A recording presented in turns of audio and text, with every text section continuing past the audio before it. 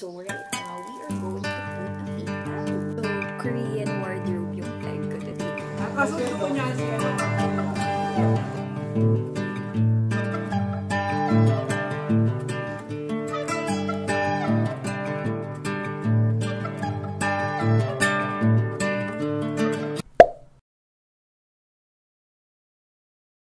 So, good morning guys. Today is February 21, 10:30 a.m.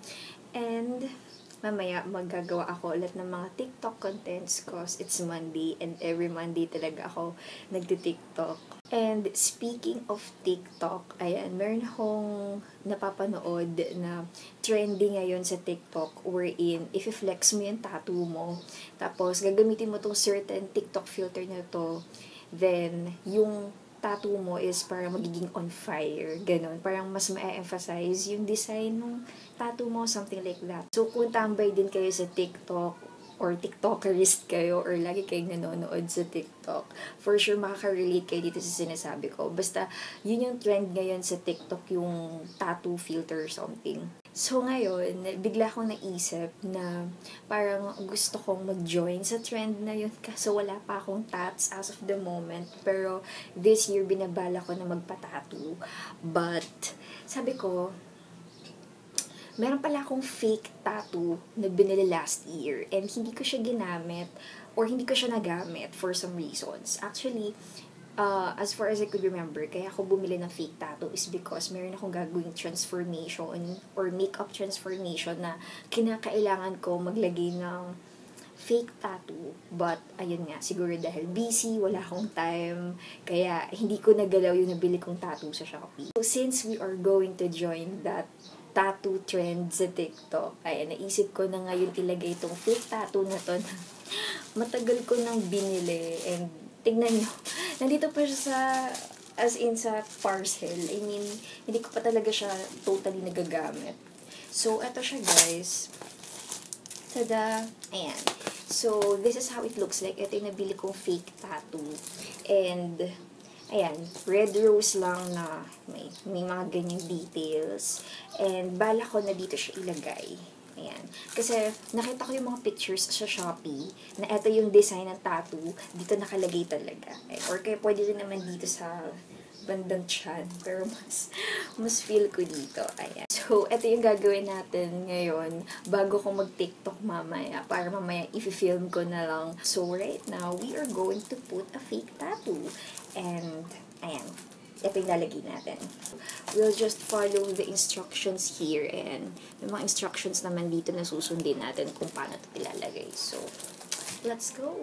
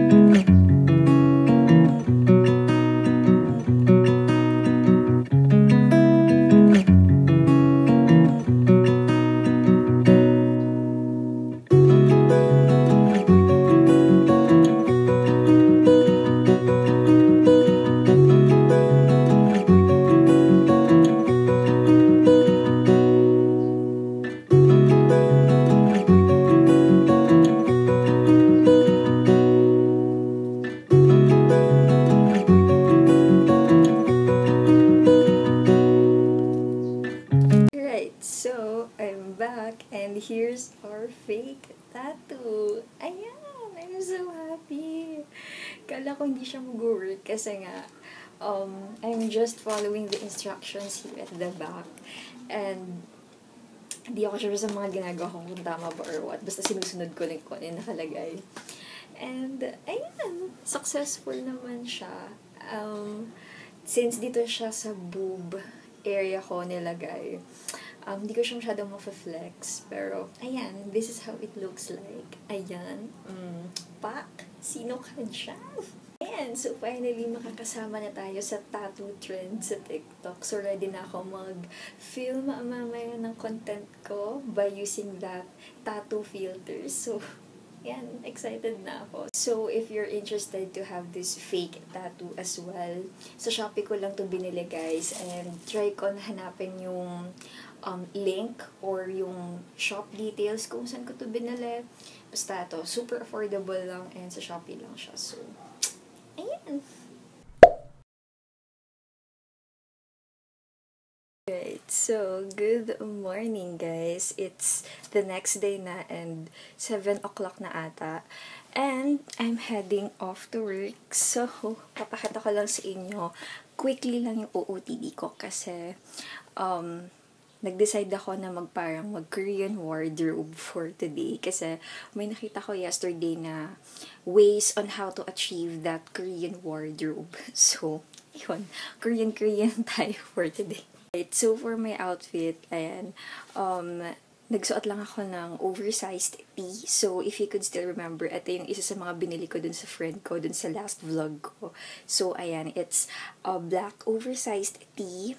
And then, I'm just wearing high-waisted pants. And then, ito pa rin white sneakers na favorite kong suotin. Plus, nagsuot din ako ng bucket hat. Pero hindi sa akin to, sa sister ko to. Plus, tote bag. So, Korean wardrobe yung peg ko today. Kaya, ganito yung outfit ko. So, sana na-achieve ko siya kahit pa paano. So, anyway, ayan. This is my quick OOTD. And, alis na ako kasi nandiyan yung shuttle.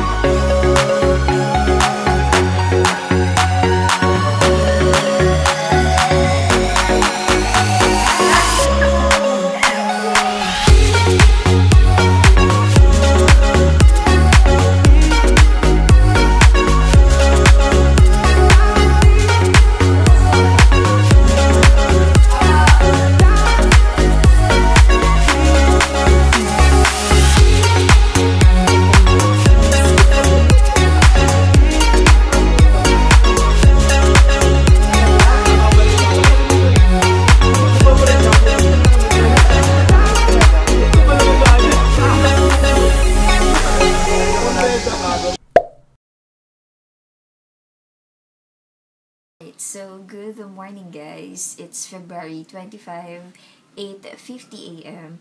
And right now, I'm planning to avail my birthday treat from Globe at Home. Kasi nag-send sila sa akin ng message or email rather na meron silang treat for me kasi bukas yung birthday ko. So, nakakatuwa lang kasi may paganto pala si Globe. Internet kasi namin dito is Globe and sa akin nakapangalan. So, nakaregister dun yung birthday ko. Kaya, ayun, nag-send sila sa akin ng message na meron silang birthday treat sa akin. So, ayan.